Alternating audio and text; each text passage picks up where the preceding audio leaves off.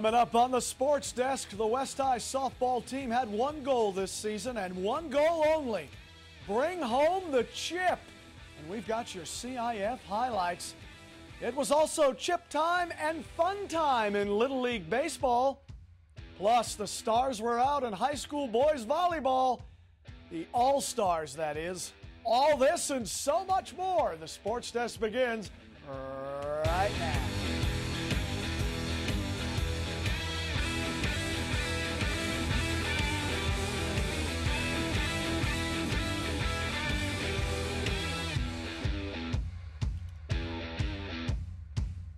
Welcome, everyone, to the only sports show designed with the Torrance sports fan in mind. Now, if you're wondering exactly how the West was won, we're going to show you in just a minute. But first, don't forget to show us some love on social media.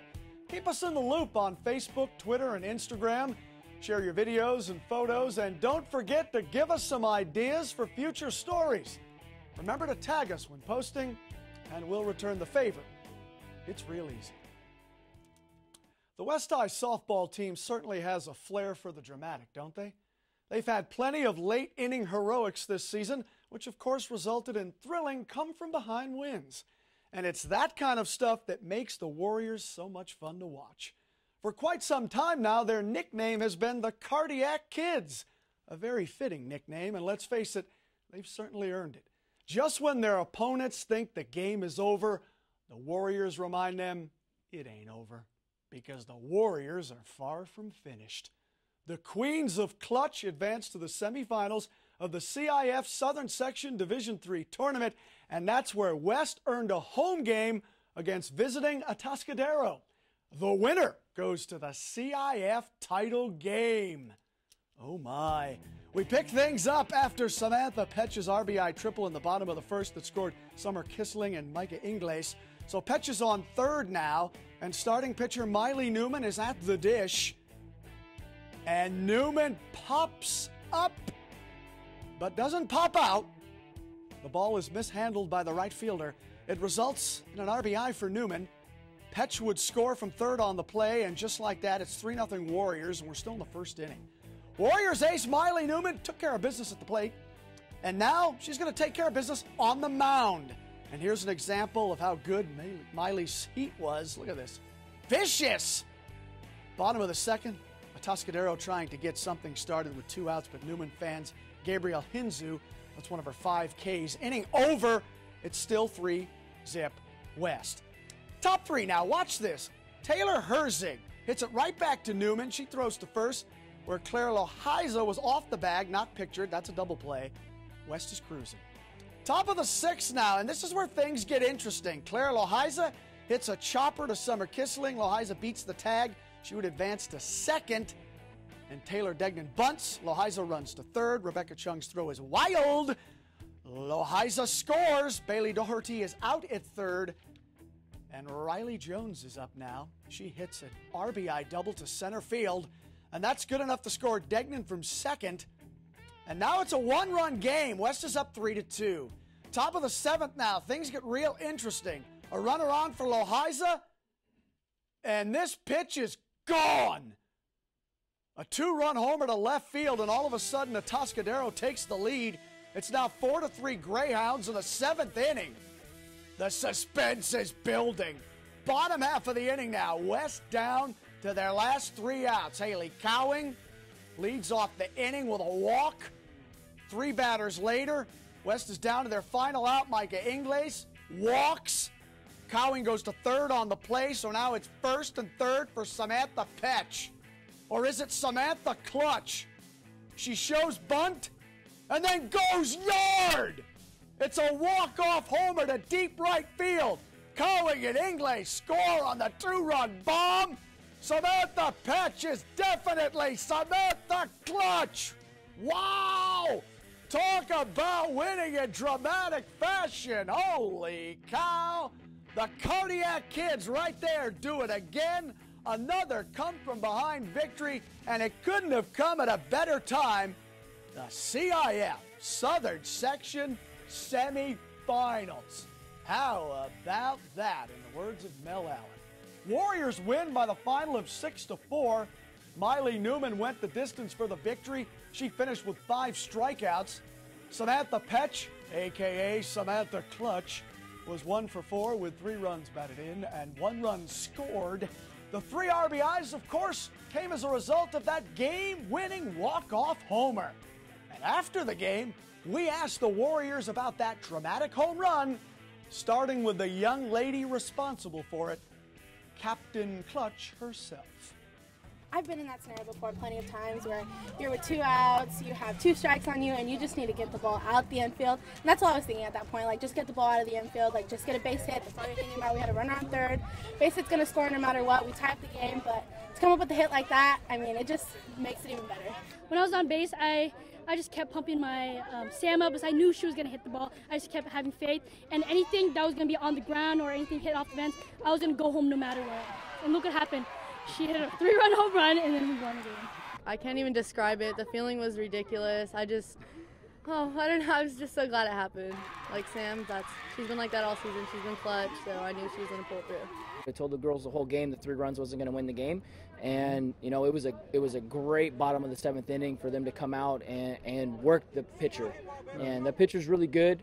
And she struck us out a bunch of times, but it shows our never say die attitude that we've fought all year long down to the last out. I mean, what an amazing, amazing at-bat that she put together there at the end to win us the game. And that victory sent the Warriors to a place they were confident they would get to this season. And to tell you the truth, it was the only place they cared about getting to. And that would be the CIF title game, which took place at Deanna Manning Stadium in Irvine. West faced off against the Wildcats of Redlands East Valley in the D3 final. So it's come down to this, folks. If West wins, they get the chip. It's as simple as that. Warriors waste no time. Top of the 1st inning, no score, no more. Runners on 1st and 2nd for Rebecca Chung. She hits a grounder to Autumn Bennett at short. Her throw to the plate is wild. Summer Kissling scores from 3rd. Samantha Petch advances to 3rd. And just like that, it's already 1-0 West. We move to the top of the 3rd. It's now 2-0 West. We got 2nd and 3rd for Brianna McGee. And she doubles to center field. Samantha Petch and Faith Yee will score. Warriors lead 4-0. Bottom of the 4th now. Wildcats will get on the board. Runner on 3rd for Amaya White, and she drills this pitch all the way to the fence in center. Madison Ferraro scored from 3rd. White gets an RBI triple. Wow. Wildcats down 3. Next batter, Samantha Carson. She hits a rib single to right field. White scores easily from 3rd. Wildcats cut the lead in half. It's now 4-2 West. Warriors added another run in the 5th, top 6 now. Summer Kissling is at the dish, and this young lady had herself quite the game. She knocks in Haley Cowing from 2nd. Kissling led the West offense, going 4 for 4 with an RBI and a run scored. It's now 6-2 Warriors. Things got a little scary in the bottom half of the inning.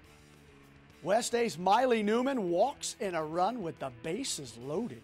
Yikes. That cut the Warriors' lead in half. Then, this single to left right here makes it a 2-run game. West is up 6-4 at this point. But here it is, the moment you've been waiting for. The final out of the game. It's a grounder to Summer Kissling. Who else? She throws to Jess Porter. Championship! Warriors win the CIF Southern Section Division III Championship, their first CIF title. The celebration says it all. This is exactly what these girls were playing for all season long, and it is well-deserved. Look at the hog pile there. You got to love it. That's what sports is all about. Wow. And there you have it. West wins the CIF title by the final score of 6-4. As I mentioned, Summer Kissling came up huge in the championship game, going a perfect 4 for 4 at the plate with 1 RBI and 1 run scored. Brianna McGee also added 2 RBIs, and ace Miley Newman goes the distance for the dub with 3 strikeouts. Congratulations to the West Warriors, the 2018 CIF Southern Section Division III champions. There is definitely something in the water over there at West High School, because it's turning into Titletown, USA. That is for sure. And the postseason didn't stop there for West High School. 2 athletes from West were competing in the CIF Track and Field State Championship meet, which took place up in Fresno. Rory Abberton and teammate Caleb Terrill were repping the Warriors at the 100th CIF State meet, and let's see how they finished.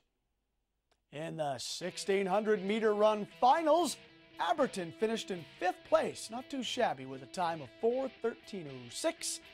And in the 800-meter run prelims, Terrill finished in 14th place with a time of 1:54.63. Congrats to both West High runners on great seasons. And speaking of West, all the stars were hanging out at West High School recently. It's true, the high school's gymnasium was filled with stars.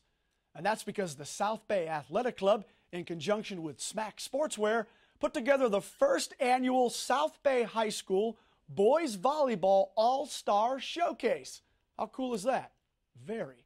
And the very best in high school boys volleyball were on display at West High that night, and that's where we sent our very own Cedric Welton. And he files this report. This evening's first ever All-Star game featured the South Bay's top boys volleyball competitors from the 2018 season.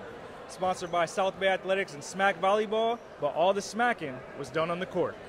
First set, blue team takes the early lead after a serve falls short. They take the set 25-20. Second set, red team comes out swinging. Match point, South's Luke Krasmarzik on the serve. Kill attempt blocked by Redondo's Joe Roca, then he caps the playoff with a light tap of his own to take the set for his team. Red wins the set 25-13. Third set, Bishop Montgomery's Daniel Matheny set the tone with 3 early kills to give Team Blue an 11-4 lead. The blue team would then take the third set 25-16. Fourth set, final play of the match, score 24-23. Matheny with a punctuation kill to give the Blue All-Stars the set and the game 3-1. I caught up with the All-Star victors Cole Koosh and Daniel Matheny and got their reflection on winning this first ever All-Star game.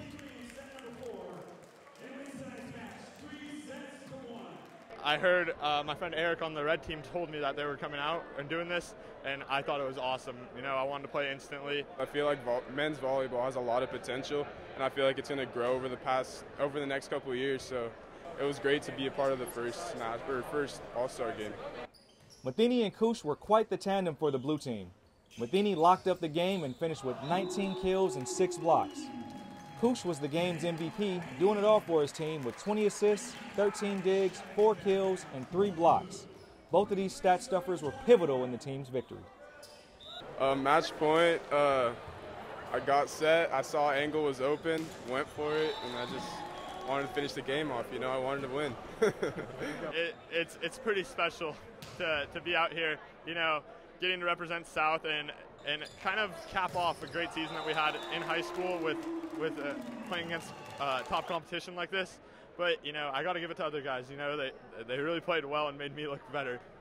What an awesome platform to honor these standout athletes, and congratulations to all the participants and schools represented on their phenomenal seasons. Reporting from West Torrance High School, I'm Cedric Weldon for the Sports Desk.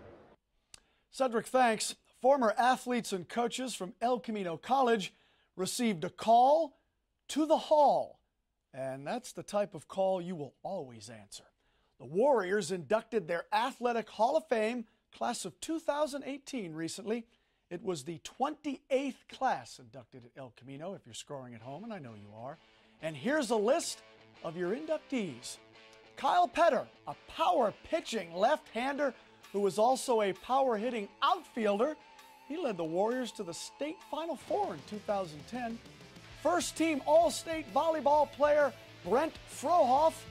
He's actually in several Hall of Fames for volleyball. How cool is that? That guy's a stud. Wrestler Don Garriott was a 2-time All-American while at El Camino. So was Kif Kimber in swimming and diving. And former NFL player Aaron Craver is considered one of the best running backs in Elko football history. He led the team to the 1988 Pony Bowl Championship. How could you forget that? Karina Waherstein won 2 state titles in women's volleyball. And you can't forget the other swimming and diving legend, Micah Carlson, who led Elko to an undefeated season in 2003. And the 1964, 65, and 66 three-peat state champion teams in wrestling were also inducted, and deservedly so. And here's a nice group photo of the inductees. Check this out. Looking sharp, guys. Congrats on your Hall of Fame inductions. Like I said, well deserved. There's nothing like Little League Baseball. Having played the sport many moons ago, I can safely say there's something different about it. And more importantly, the memories from it last forever. It's popular because it's fun, and it's also popular because you can learn a great deal while playing the game. The coaches, of course, are responsible for that.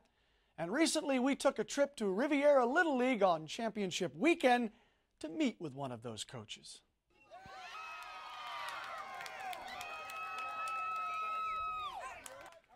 As always, a great crowd on hand over there at Finley Field. They love to show their support for these kids, which is awesome to see. You're watching a semifinal game right here between the Knights and the River Cats. These teams play in the minor division, which consists of 9- and 10-year-olds.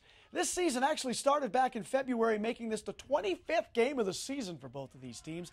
Most of these kids start with T-ball when they're like 4 and 5 years of age, and this is the point where you start to see them develop the basics of the game. So think about it. If you're a coach, it's fun to watch these kids grow into fundamentally sound players. Sure, they're going to make some mistakes along the way, but that's natural. Knights head coach Terrance Peterson explains the process and the progress. The kids have definitely come a long way. We got kids at the beginning of the season that weren't even swinging the bat. They were timid, scared. But as the season went on, you can see everybody in my lineup, they're all swinging the bat, putting the ball in play, doing a really good job. First stop is Little League, you know. Once we get them through Little League, hopefully we prepare them for the next step, which is, high school. Another semifinal game was taking place at the exact same time over at Martin Chevrolet Field. That's where the Marlins were playing the Phillies in the major division. This game was also a fun game to watch. Plenty of scoring in this one. I mean, lots of scoring. And once again, and perhaps most importantly, plenty of support from the local community. These fans are truly amazing, and don't think for a second that any of this goes unnoticed. Tonight, you saw there was a lot of fans here. That's kind of a normal thing, even though it's a playoff game tonight, but that's kind of a normal thing on a Saturday night down here. People come down. It's a very community-oriented league. A lot of great families, great kids, and really good experience. The Riviera Little League has produced some tremendous ball players over the years. It's something they're quite proud of, and if you attend one of their games, you'll know why. The family atmosphere sells itself. None of this is possible without good coaching, of course. And different coaches will have different philosophies. It's how they roll. Here now is an interesting take on how to approach the postseason when coaching 9- and 10-year-olds. Like I tell the boys, the regular season is mine. Playoff time is theirs. You can ask any of the kids, and I tell the parents, I said, regular season's mine. That's what I work for. When we played our last regular season game, I told them I did my job. Now it's time for you boys to go out. Playoffs is yours. The postseason is yours. I like that. Congrats to Coach Peterson's Knights on winning the Riviera Little League Minor Division Championship, and congrats to the Marlins on winning the Major Division title. And our Little League coverage continues. Let's face it, the closing ceremonies in Little League are the best part of the season, hands down. I mean, come on, it's a non-stop celebration after all. Torrance Little League wrapped up their season recently, and according to Danny Miskell, it was party time. It's closing day for the Torrance Little League spring season, which means it's time to bust out the food, the jump houses, and bring all the kids together. These kids, they play each other hard all season. You know, they're not friends for those 2 hours when they're playing each other, but then they come out here and they're all playing pickle together and baseball and throwing the football around. So it's good to see that the community comes back in the end. And the best part of having a closing ceremony is receiving your trophy and having all your friends, no matter which team they play for, cheer you on. I like seeing my friends being all-stars come up and get the trophies. I like to see them take pictures, and I just liked that we had this special day to commemorate the season we had. One of my favorite memories was when the game was tied, and I'm leadoff hitter, so it was bases loaded, 2 outs, and in my mind I was thinking, go home or win this. So when the pitch came, I loaded up, swung, and hit it. The third baseman missed the ball, and we scored, and we ended up winning. Love this little man's attitude. Go big or go home. Now let's meet some first place champions from the training division. And AJ, I am here with the first place winners of the training division. Meet the Blue Jays of the Torrance Little League. Say hi, guys. Hi. So who wants to tell me your guys' overall score this season? So our overall score this season was 22 wins and 3 losses. 22 wins and 3 losses. So how does it make you guys feel to be first place winners? Good. Tell me, what was the most exciting thing about your guys this season? We won the playoffs. What was the playoffs game like? Can you go ahead and take us back and run us through what the game was like? It's like our usual games, except there's there's all the teams, but there's only a couple winners that would go to the championships. Yeah. Yeah, only 2 winners. Only 2 winners. So, do you remember what the score was from that game? Championship game 6-4. It was 6-4. So you hit a home run during playoffs game. Can you go ahead and run me through that play? I hit a line drive right over the shortstop's head. Yeah. 1, 2, 3, Blue Jays! Closing Day also held a hit-a-thon event to fundraise for smack cancer. In the fall season, one of Torrance's Little League players became very ill, so the league came together like a family to give back. It means the world to me. My brother's family really appreciate all the support that Torrance Little League provided and all the fundraisers, and they're really supportive of the cancer of my nephew. The league will be donating 100% of the proceeds to smack cancer, and Coach Flores says this wasn't even his or his family's idea to begin with. It was actually the league. The league reached out to me every single time. We're going to help this. We're going to try to do this and give to my nephew and ask, come out to throw the first pitch. He was really excited for that. The league really reached out. Krista Cornett really put it all together.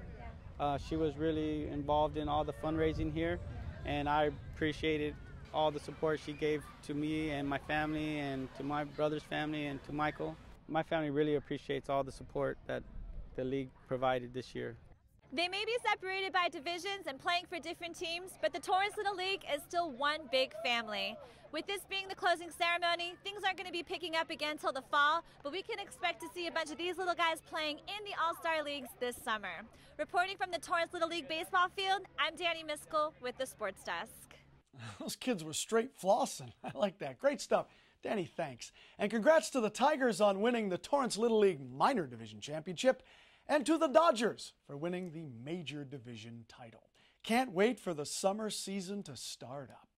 This next story rocks, and for good reason. It involves a rock climbing class for kids that takes place at the Torrance YMCA. Brace yourselves. You're about to enter the High Adventure Gym with Danny Miskell, and I guarantee you're going to have a rockin' time. It's got the name for a reason.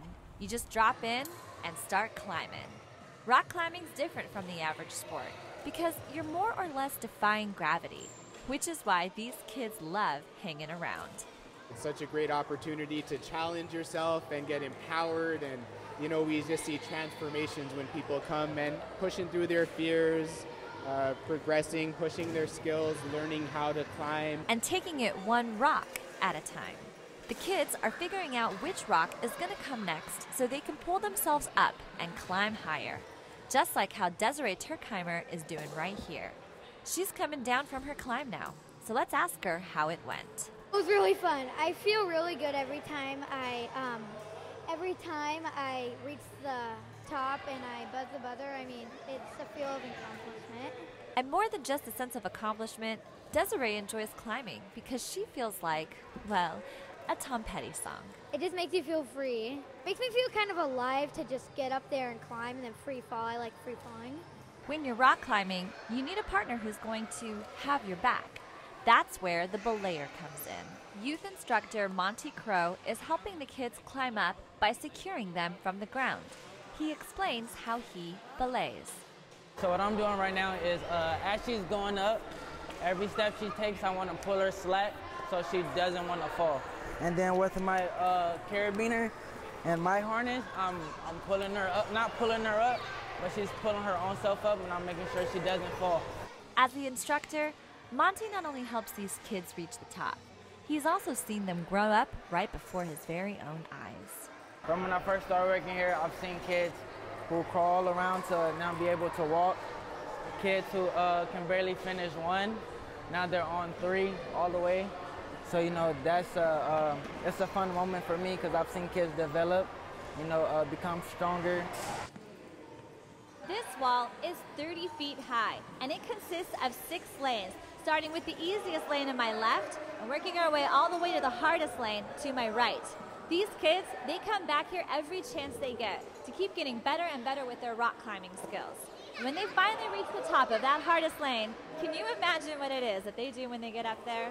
I have kids who like to dance on the wall. Yeah? Shake their head, go crazy as they're going up. Or when coming down, they do Spider-Man poses. Now, after watching these kids climb, I just had to get in on some of the fun. Ishani Oja is the sweetest 9-year-old girl. She's about to go up, so I decided to tag along. All right, Ishani, how do you feel?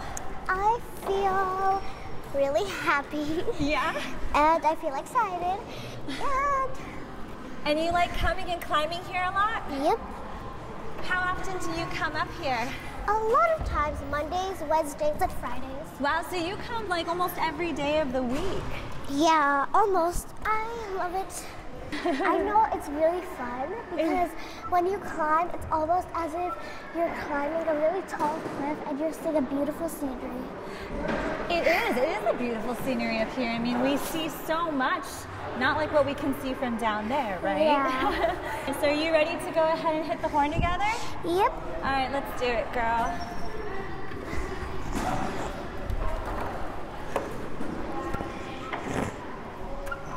All right. You got it!